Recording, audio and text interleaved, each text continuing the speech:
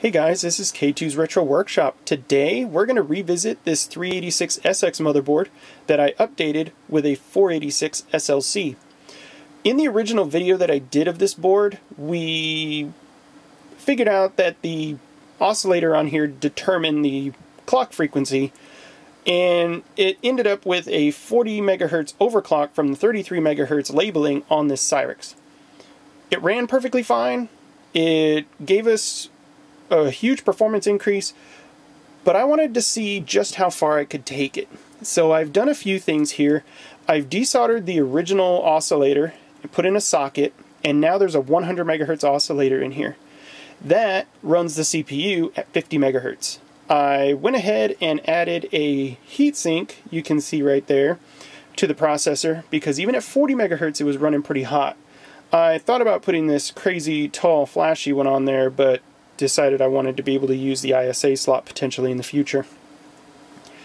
The AT clock is determined by two jumpers here, and how you set them up just depends on how much it divides the bus clock.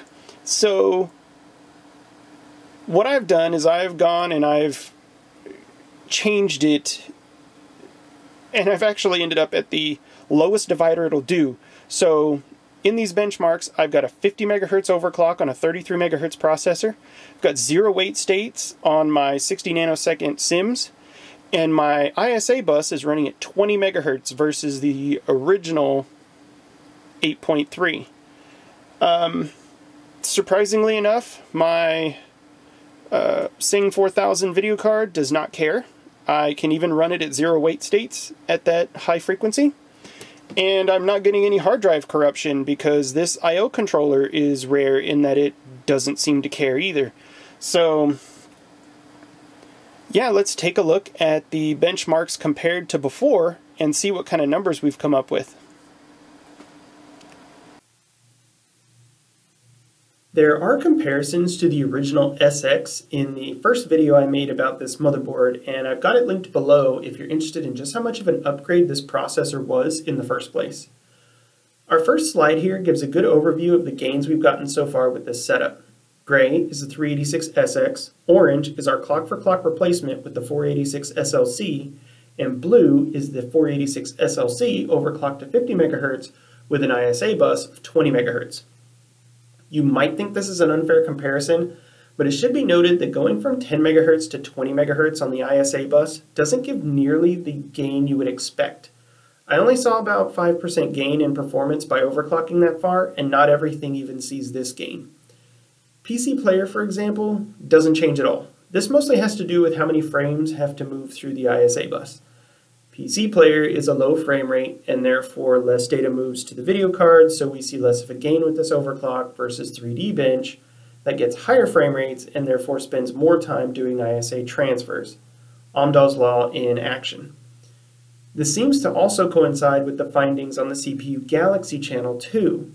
He installs a 386DX in a VESA local bus motherboard that supports it. Bandwidth increases drastically to the expansion cards, but benchmark performance hardly changes at all. This happens because the CPU is, and always has been, the bigger bottleneck of these systems. On the next slide, I've added a couple of 386DX results. These results are provided by Ithiatos, a fellow YouTuber that is doing some great hardware mods on his 386 system to try and squeeze out every bit of performance he can from the platform. From making custom 45 nanosecond sims to modding in an unheard of 256 kilobytes of cache. I put a link to his channel in the box below.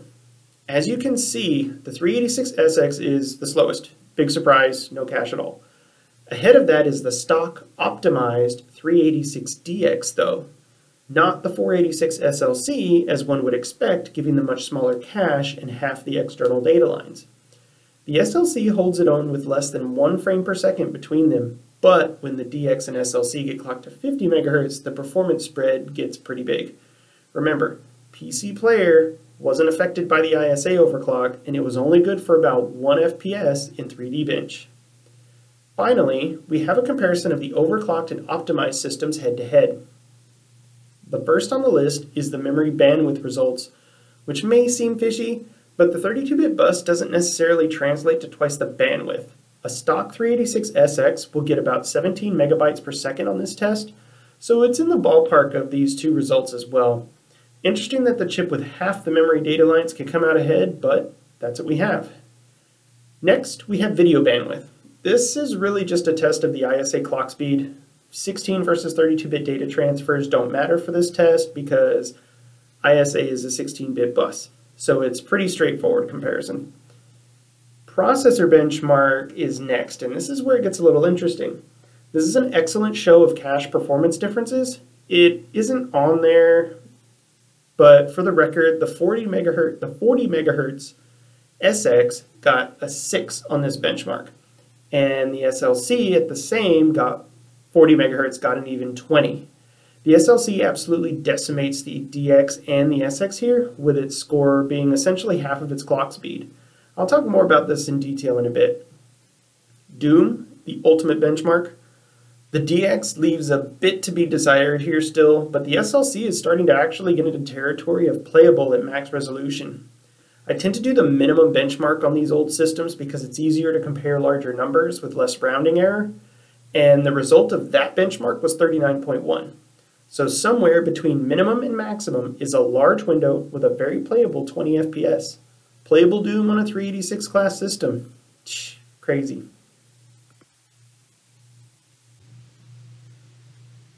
I'm going to play some benchmark comparisons here while I talk about the performance differences. I have a theory as to why there is such a large difference, and that is the cache situation. The 386DX has cache on the motherboard.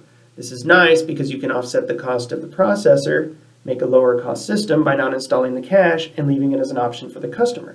But this is also with some drawbacks. Because the cache is external, the CPU must abide by standard timing specifications for the memory that can go in that slot.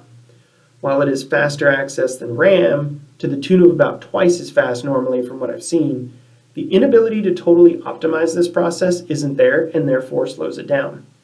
The 486SLC, however, has cache via a tightly coupled on-die 1 kilobyte. According to the datasheet, cache access is 2 clock cycles faster than external memory access. On top of that, the processor isn't hindered by the 16-bit external data bus for cache hits because just like the 386SX, the 486SLC is 32 bits internally. The 486 instruction set in the SLC I don't think would make a big difference across the board unless everything tested here utilizes them. They might, but I highly doubt that's the case. Now, the ability of this processor to do 50 megahertz when it's been labeled 33 has me wondering if this processor maybe isn't built on the same process as the SLC250 chip, with just the doubler either missing or disabled.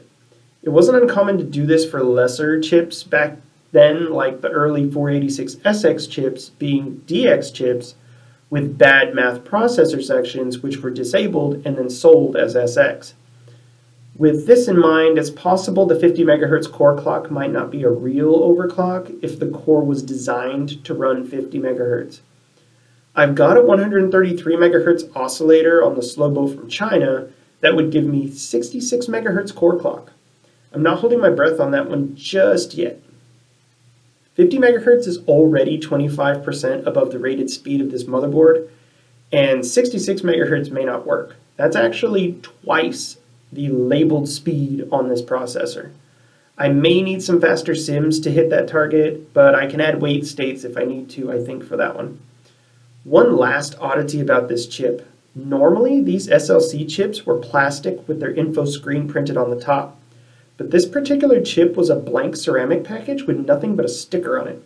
To be honest, it could be almost anything. Part of me does kind of feel like this might not be a fair comparison of processors because the 1 kilobyte of cache really does change the name of the game. That being said, the DX platform isn't maxed out here. We had the battle of the soldered-in processors, but the DX platform has the TI 486DLC and the Cyrix 486DRX266 as upgrades that utilize the same 486 instructions and internal cache benefits. I'm going to revisit those with maximum optimization and overclocking and see how they compare to the SLC. If I remember right, they don't take overclocking very well, so there might still be a winner in the SLC, but we will find out when my oscillator and everything comes in. I know it's been a while since my last video, but I've started having to travel for work again. Out of the last 5 weeks, I've spent 1 at home. It sounds great, but that was finals week. I'm also a full-time student going into my senior year of my bachelor's in electronics engineering, so things have been busy to say the least. I'm actually recording this voiceover from the bathroom of my hotel. The floor is tile in the main room, and it echoes like crazy, so I had to hang towels all over the place, and I'll put a picture of that up right now to deaden the echoing and allow me to get this video out to you. Anyways, if you have any questions or comments, please feel free to leave them below, and I will see you next time.